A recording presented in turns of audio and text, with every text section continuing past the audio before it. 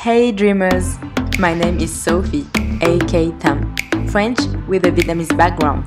Welcome to the Tam Show, where courage is key. By watching the interviews, you will learn what school doesn't teach you. I'll show you all the actual hard and real in-between process that shape it brave, inspiring entrepreneurs. You will know what to do to start and accomplish your idea or project. Get ready, guys.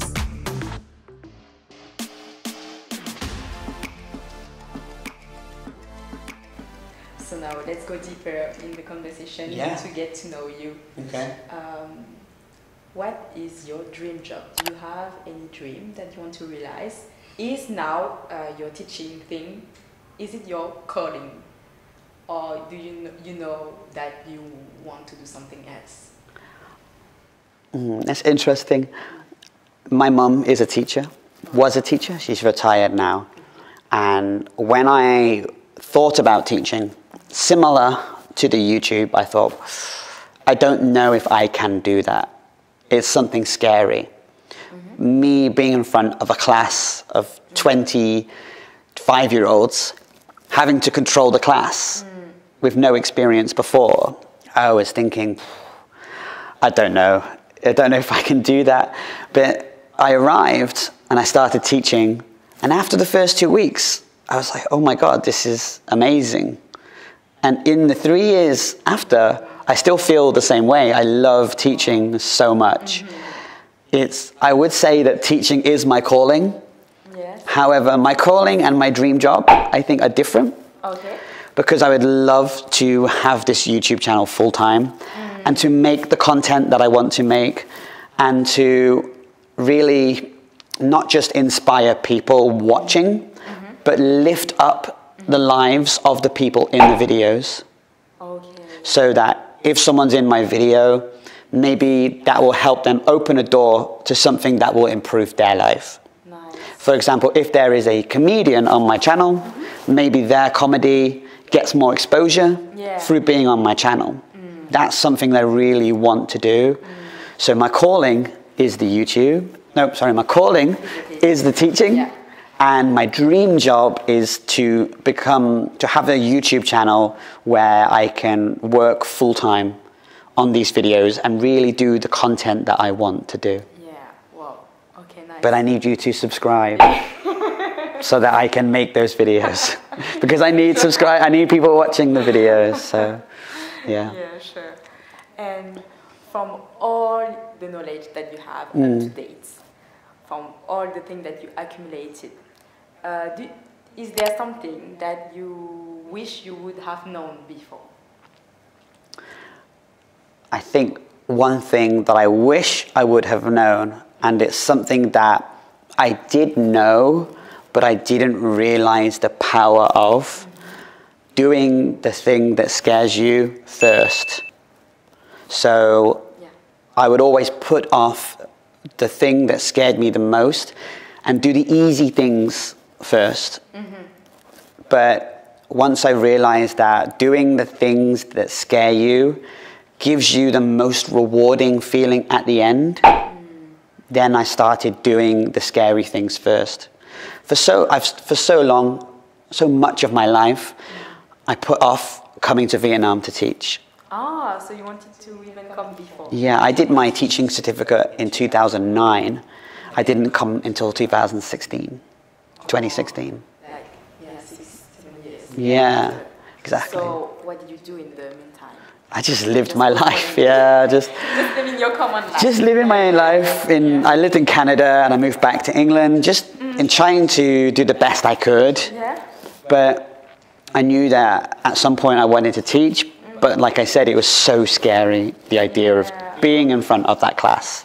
So it wasn't until kind of some friends of mine from England went to China, they taught, they came back and told me all these amazing things that I was like, maybe it's time to jump, and to not be scared anymore. So the main thing I learned is to do the scary things. Yeah, as long as it's safe. To do the scary things that kind of like you really want to do, but you're scared of failing. Just do it. And if you fail... And if you fail, it's okay, because faster you fail, faster you succeed. Exactly. So Exactly. you need to fail first. Yeah. You cannot succeed like directly. Absolutely. Yeah. If you would gain an ability or a quality, like tomorrow, which one would you choose? I thought a lot about that already, to be honest. I would, it's difficult because I would love, have you seen the movie Limitless? I don't think so. Basically, he takes a drug, and the drug, when he takes a drug, he is able to learn anything. Capacities, right? Yeah, his brain capacity goes to 100. Yeah. So he can learn anything. I would love the ability to have that memory where I could listen to a language and then learn it so quickly. Oh, about language. Yeah, so nice. I would love the ability to have like a super good memory. But at the same time, charisma is the one thing that if I could gain an ability, you know those people that enter into a room and they're like charismatic. Yeah. An aura or something. Yeah, exactly. I'd like to walk into a room and have an aura. That would be amazing. You have an aura already? No, not like I have an aura, but not like an aura. You know? Someone you speak to and someone you walk into a room and then everyone's smiling. Yeah. I would love to have that. But this is, I think, easy to work on. Yeah, you can work on it, but I also think that it's something that develops when you're young as well. It's very difficult to go from someone who's shy to someone who has that aura. I think it's quite a natural characteristic. And I have it a little bit. But I would like to have it like turn it up to 100. Yeah, turn up like tomorrow and like maximum charisma. That would be amazing. But yeah. But that's something I think that you can work on it and also improve that. But more for the language thing, that's funny. So how many languages would you like to know? I sometimes like fantasize about being able to speak all the languages in the world and just traveling around. And just like being able to communicate fully with everyone in the world. I think that would be amazing. But I mean, I can speak one language now, so I'm a long way away from being able to do that. But it'd be amazing. Don't worry. Yeah, no, you speak 3 languages. That's amazing. I can speak 1. And then I can say maybe 2 or 3 words in like 5 different languages, but that's about it. Oh, it's okay. You can learn. Don't worry. Yeah. I can teach you French after. I learned French at high school. Don't really remember too much. I speak a little bit of Vietnamese, enough to get by. And then like Japanese, Spanish, Korean, it's like 2 or 3 words. Yeah. But I would love to learn a language. I've never had the discipline. Yeah. I always start and then 1 month later I move on. Yeah, you really need to be disciplined and take time for it. Yeah, exactly. Yeah. I did with Vietnamese. I was learning Vietnamese with a tutor. But what I found with Vietnamese was that you cannot make one single mistake. Yeah. If you make a mistake, the person does not understand. And it becomes another word. Exactly, and there's so little room for error that when you're learning, it's so frustrating to learn, because when you speak English, if you say a word incorrectly, most English speakers can understand what you were trying to say. Yes. Yeah, but in Vietnamese, because it means a whole different word, it just throws the listener off so much. And as a speaker trying to learn, you just hit so many walls that it becomes, you have to be really, really, really disciplined to learn Vietnamese. Yeah. More so than other languages. Yeah. Yeah. So many tones and everything. Yeah. Yeah. I've been trying to say spicy for 3 years and I still say it wrong. Spicy is K. Không gai. K. So I say with a G sound. Không gai. I don't know. Kai. I say more Kai. Yeah, but like people teach me with the G sound, guy, like hey guy, and then I say kom guy, and they're like, and then I say kom guy. I try the different tones, and then after like 2 minutes, they're like, kom guy, and I'm like, Yes, I just said that 10 times. Why? It's like they'll say the correct word back to you and you're thinking, yeah, I just said that word. Yeah. How am I saying this wrong? So many of those instances led me to thinking that maybe this language is something that is above my ability level. Yeah. Okay. Do you have any good thing that you input in your everyday life? Coffee. Your everyday life that puts you in good condition? Coffee.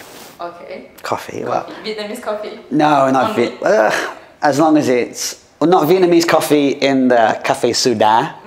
Too sweet, too strong. Coffee gives me life.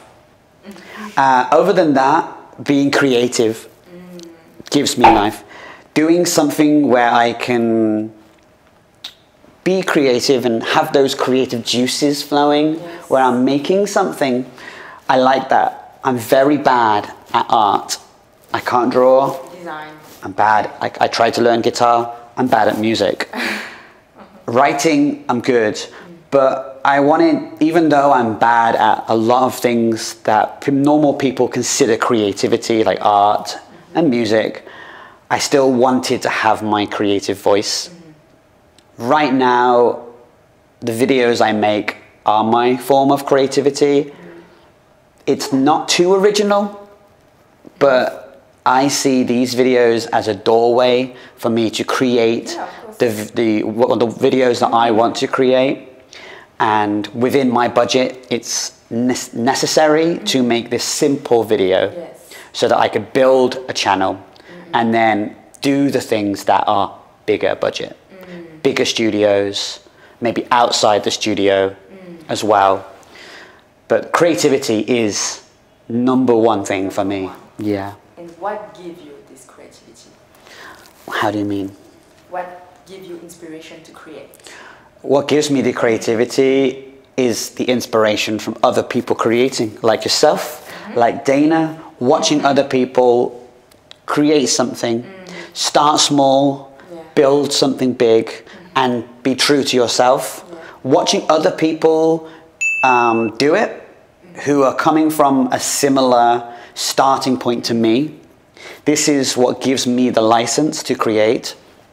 Because when you see other people putting themselves out there, like yourself, it gives you that inspiration to do it yourself.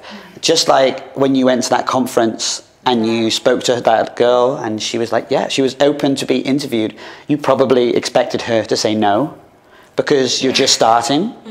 But when someone says yes and doors start to open and you see other people making content that you like, and you have in your brain all these ideas and you see other people doing it, you're like, there's one day, I'm sure for you and for me, where you're like, okay, let's start. And take the first step. No matter what. Exactly, Do the first step. That is the hardest part. Because I think the first step is convincing yourself that you can do it. And then everything after that is like going downhill. Because once you convince yourself that you can do it, then you go, okay, I can do this. Who can I get to help me film?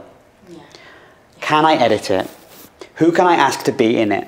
And then you have already accepted that you can do it. And all of these decisions, they snowball. They start to build momentum and you start to get to the point where you are now. In a room creating content. But the first and most important step is convincing yourself that you can do it. Believing in yourself. Yeah, exactly. That's the hardest part. The hardest part is actually believing in yourself. Everything else, finding someone to help you film, thinking of the video ideas. All of these are very easy, really. People think that they're hard. They're easy. It's easy. Just to start, it's hard. Yeah, exactly. To believe in yourself that you can do something on YouTube or in music or art, whatever you want. Learning a language. Maybe not. I've tried, But any skill, any skill really, if you want to be super charismatic and you think there's no way I can walk into a room and everyone will be happier because I'm in the room. When you believe that, yes, that can happen, of course, then you start doing you it. believe it first, so people can believe in you. Exactly, exactly. Totally. Yeah. Let's close with the last question. Okay. When everything seems hopeless, what do you think about? When you are in your lowest moments, what is the light like that help you stand up again? That's an interesting question. I think the fact that there's a line in an Imagine Dragons song. Yes. You know Imagine Dragons? Yes. They have a song called Birds. Okay. And in that song, there's a line that says, everything is temporary. Yes. And it's something that we all know. Yeah. But it's something like, because we're scared of not being here, I think that the fact that everything is temporary, this interview will be over. Yes. The day will be over at the end of the day. If you're eating a nice meal, you enjoy it, but then you finish the meal. Everything in our life is temporary. Every single thing. The shirt that I'm wearing, my brown hair will soon be grey. Everything is temporary. So I think that when I have really low moments, I think that my life is temporary. This low moment is temporary. Everything I do that's great, that feels great, and everything I do that sucks, it's all temporary. It will pass. It will pass. Yeah. So if I'm getting over a breakup, or if I'm on cloud 9 because my video just got 2,000 views the first day, that high and that low are both going to pass. Yeah. So I realize that when I'm feeling low, I need to enjoy everything, because one day I will be looking back and the moment that I'm in now will be a Facebook memory. 10 years ago, you had an interview on the Tam Show, Tam Show. 10 years ago, you had an interview on the Tam Show, and I think, oh my God, that was 10 years ago. That's so crazy. And you have moments on Facebook memories now, or in your life now, and you look back at pictures and you get nostalgic. And those moments are happening now, but we don't think about them until later. And when I'm low, I just think that this is going to pass. Everything's going to pass. All I need to do is just enjoy the ride. And if something good happens to me, hold it. If something bad happens to me, let it go. Because that's all you can do. So those low moments are important, but also just remember that no matter how low it is, it's temporary. Yeah, it's temporary. No matter how high it is, it's temporary. That's a really wonderful answer. I think you just need to acknowledge your feeling and really accept them, you know, if you are feeling really like a shit. Like you just need to accept it, because it will pass anyway. Yeah. You will be happy in maybe tomorrow, in 2 days, you don't know. Or maybe happen. 1 hour, maybe 1 hour. You get a text from someone, you're like, oh, exactly, yeah. Oh, there's been so many moments in my life and everyone's life where they've been, you know, when that feeling of bricks on you, and there's something in your life, maybe it's your job, your relationship, a conflict with someone, and you just feel like these bricks are weighing you down, and it feels like this feeling is going to be forever, because you can't see or imagine a time in your life where you don't feel like that. It takes over everything. And I've had that. I've had a week where I didn't eat because after a breakup, where I was so depressed, and you feel like, oh my God, this is my life now. Yeah, this is but the end. Everything passes. Everything passes. It's like it's going to get better. Everything gets back to normal eventually. So I think at my lowest, that one line in that Imagine Dragons song is the thing I think about. And that's the one that keeps me going. Everything is temporary. We have not too long in this world, so just do what you want to do, as long as what you're doing is beneficial to yourself and to people. Do what you need to do and enjoy the ride, because there's ups and downs. One day you're getting 2,000 views, the next day, teenage Taylor Swift fans are spamming your video with hate comments. It changes from day to day, and you just gotta go with the roller coaster. Yeah. Yeah, totally. Mm-hmm. So thank you very much, John. You're welcome. Thank you for having me here. This conversation that was really inspiring, and I hope that can inspire many people to do so, to just put themselves out there. And thank you again, John. You're welcome. Have a really nice day. Thank you. Enjoy this nice grey Saigon day. Bye, Bye, guys. Thank you for watching.